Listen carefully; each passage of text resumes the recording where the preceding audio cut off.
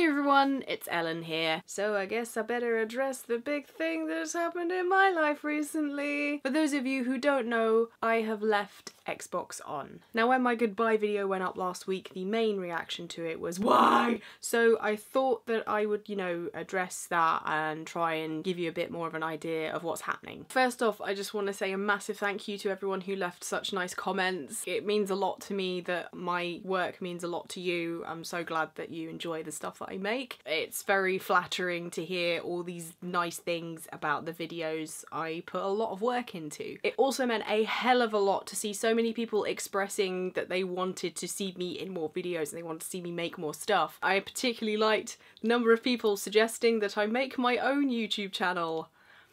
Been here since 2010. This channel was how I got the job.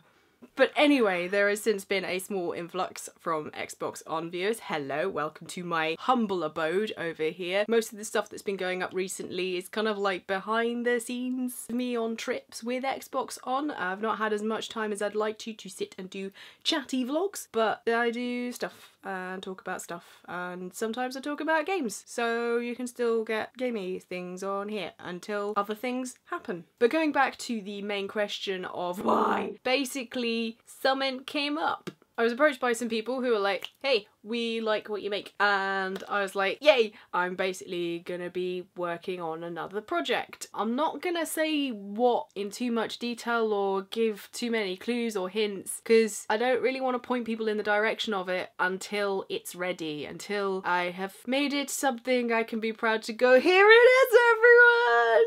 But yeah, I'm still gonna be in the industry, I'm still gonna be doing the same stuff, but just a bit different.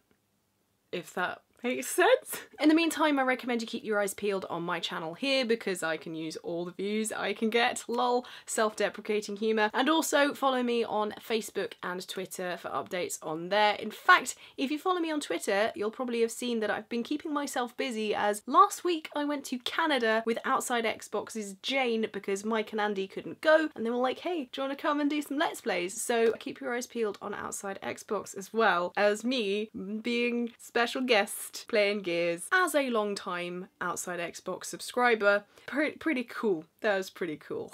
So basically, cool stuff happening in future, cool stuff happening right now, and I just want to take this moment to say working at Xbox On was an absolute privilege. It was an absolute pleasure working with the people that I got to work with, particularly Graham and Benny. Presenting with them was just so much fun, and I want to give a massive shout out to all the guys that were behind the scenes. You will have seen them in various vlogs of mine, and they will be in my upcoming Gamescom vlog, which I've been editing, and there's some particularly bad dancing from them. They'll either love me or hate me for it.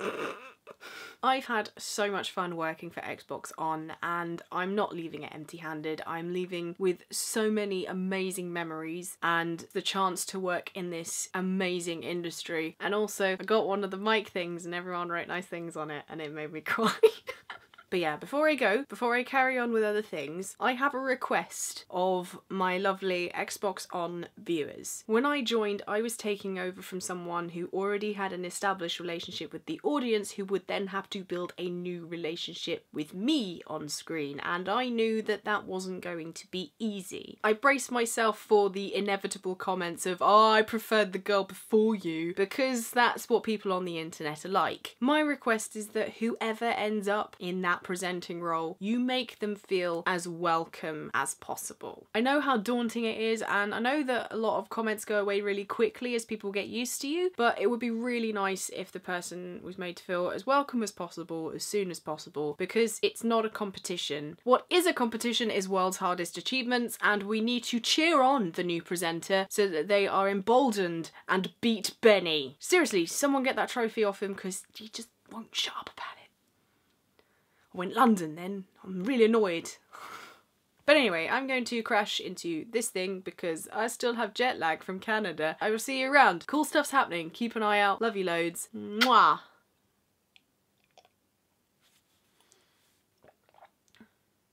Oh, the framing was all wrong. Oh well. Oh well.